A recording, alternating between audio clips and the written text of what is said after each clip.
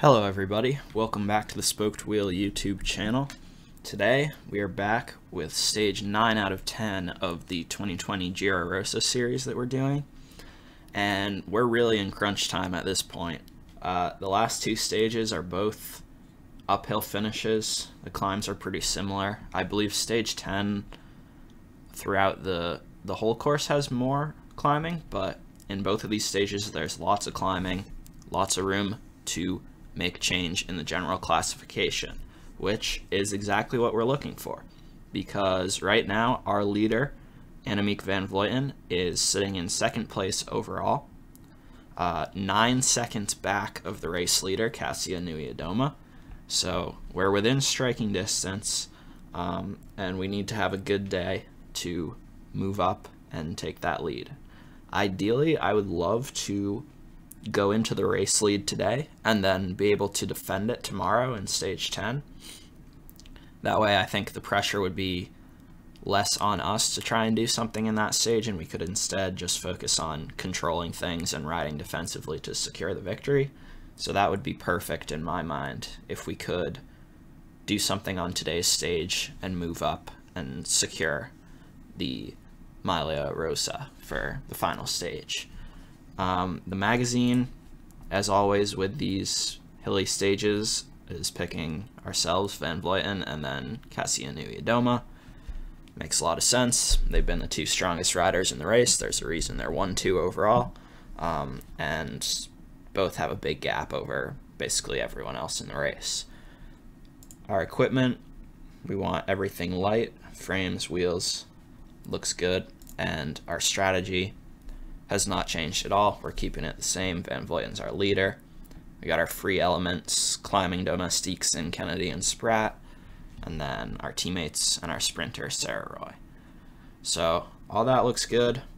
I think we're gonna probably just try and keep things together until the final climb. We'll wait for the final climb to make our move in this stage. I think with these sort of punchier stage finishes like this, you got to be careful to time your effort to avoid going too deep and running out of energy and losing time. So although we do want to be proactive and ride offensively, we also do need to be careful to just make sure that everything we do is manageable, and we don't go too deep and blow up, basically. Amanda Spratt, I think, will probably be our most important teammate today. She's also up to the top 10 in general classification, so it would be great if we could keep her in there. That's a good achievement in of itself to grab a top 10 in a stage race like this. And then also Lucy Kennedy, who is in the top 20, sitting 18th right now. She will also be important, I think, over the course of the next 2 days. So let's get right into it. Hopefully we can turn things around and make up this 9-second gap and achieve our goal of winning the overall. Alright, so we're on the start line of stage 9. Annemiek van Vleuten is on a solid day, +1 race day condition, which takes her mountain rating up to 84, same with hail rating. So that's very good, actually. Should help us a lot. Here's Kasia Nui-Adoma, our main rival for the day. Let's just have Van Vleuten hang out up here. Gracie Elwin protecting her is perfect. So just taking a look at that final climb, it's a lot of very steep gradients, a lot of time to make a move. This, not the last climb because there's a tiny climb in between, but the second to last climb before the final climb also looks like a pretty good opportunity to split things up. So if we have plenty of teammates at that point in the race, I'll probably try and use them to whittle down the field and eliminate as many riders as I can. Maybe that would be the perfect time to use someone like Lucy Kennedy while saving Amanda Spratt for the final climb. But we'll see how the race unfolds. Like I said, we have to try and be offensive and gain back those 9 seconds that we need.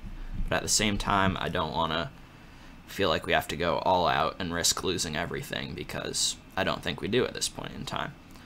So let's just hang tight for the moment. The breakaway can do their thing for now, that's okay. And we will see how the race plays out and how that impacts our strategy for trying to get the stage win and move up to first in the GC.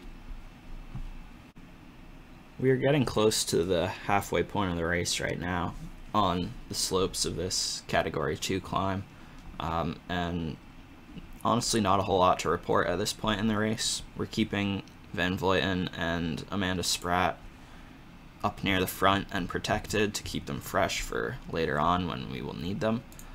The breakaway has a 2-minute advantage. It's just 4 riders, with the rider riding for the mountain classification jersey up there. They're not really a threat at all in the GC, and given that they only have a 2-minute gap, I would say they're not really a threat for the stage either at this point. So we've been able to stay pretty quiet so far. We haven't had a chase or anything. Other teams are doing that for us right now, which is perfect. We'll try and get to this climb and see where things are at, and then make the decision on whether or not we want to try and detonate the race on that climb to set things up on the finishing climb as well. So we're on this final major climb now before the finishing climb, and things have gone absolutely insane.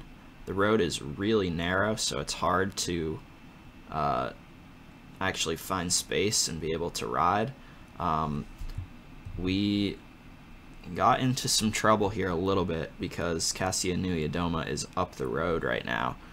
We only have Amanda Spratt left with Van Vleuten, so she is currently riding at 85 effort. I hope that there's enough climbing left in the race to bring things back, but I'm not positive whether or not that will be the case. This descent should help in terms of recovering some energy, but we are in a little bit of trouble here, I would say, for the first time in the race. So hopefully our riders can have enough strength in the legs to respond. We really need to get onto this descent properly and recover energy, which we now should be doing. But let's take a quick look. So I can't actually see Nuyadoma's group. I'm assuming she's in E1, which would put her almost 2 minutes ahead of us right now, which is not good, to say the least. We are probably just going to have to turn things over to Van Vleuten here, and have her ride and see if we can't bring things back, because Spratt is out of energy.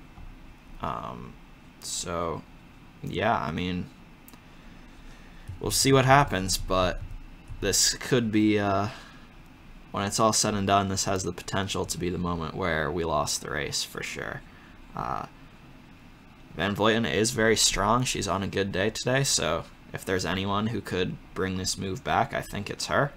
She just rides away from everyone else on that little kicker there. But Nuyadoma is also very good, and she's shown that over the course of this race. So, yeah, you never know. I'm not sure what's going to happen here, but we're just going to relay and see if Brennauer will work with us. I would imagine she probably won't. Let's knock off the effort a little bit so we don't lose too much energy before the final climb. We're basically just going to have to hope that Nuyadoma runs out of energy on the final climb, and we can then make up a lot of time and bring things back. It's very up and down in terms of gradients, so there's some sections where there's time to recover. We've now caught everyone on the road except for Nuyadoma, so Lucinda Brand is third overall. Let's just keep riding. We're going to kick up the effort a little bit here because we're in the final few kilometers. And yeah, we just have to hope that we can see Nuyadoma. We just have to hope that she runs out of gas, essentially, and that we don't. So the gap is coming down here. We're inside of 2.5 kilometers. this whole stage has been like in and out of houses in these narrow streets. It's a very interesting style of racing. It looks like we might just catch up to her as she heads into the final kilometer. She seems like she's out of energy, but she's still pushing on pretty strongly. And into this final little kicker. We're gonna catch her. Can we come around for the win? I can't see because of all the houses. We are indeed gonna win the stage. So that is a phenomenal ride and a half by Annemiek van Vleuten to save the race, basically. Claw back that minute 50 gap to Kasia Nieuwiadoma after this third climb from the finish. Yeah, for a moment there, I honestly thought the race was lost and we were going to have zero chance of winning the GC. And now we take yet another stage win with Van Vleuten. And with the bonus seconds, we should move to 5 seconds back of Nieuwiadoma. So we're chipping away. We're chipping away here. There's still work to be done in the final stage, stage 10, but considering how that could have played out, I'm counting that as a huge win for Van Vleuten to have been able to get back and catch Nieuwiadoma before the stage finished. And also, the stage win itself is obviously another big plus. I'd lost count of how many stages we've actually won at this point in the race, but it's been a ton. I would say more than half of the stages we've come out on top. So there we go. In the end, Van Vleuten finished on the same time as Nieuwiadoma. Unreal effort by her to come back and catch up. Then Lucinda Brand, who's third overall, finished third on the stage. And yep, like we thought, we are now 5 seconds back of Nieuwiadoma heading into the final stage. It's going to be an incredible finish. 5 seconds, it could go either way. The one-on-one battle is going to finally come to a head on stage 10. Lucinda Brand is over 6 minutes back, so really no one else in this race matters. We're just going to focus entirely on Nieuwiadoma and trying to do something to get rid of her.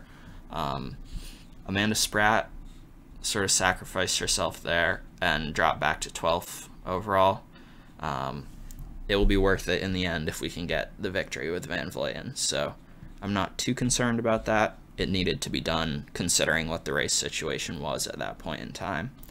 So didn't exactly go according to plan, but I'm very happy right now with how we recovered the situation considering how badly it could have ended up for our team at one point during that stage.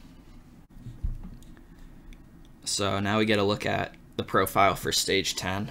It's basically just a circuit of this same Monte Corvino climb over and over again.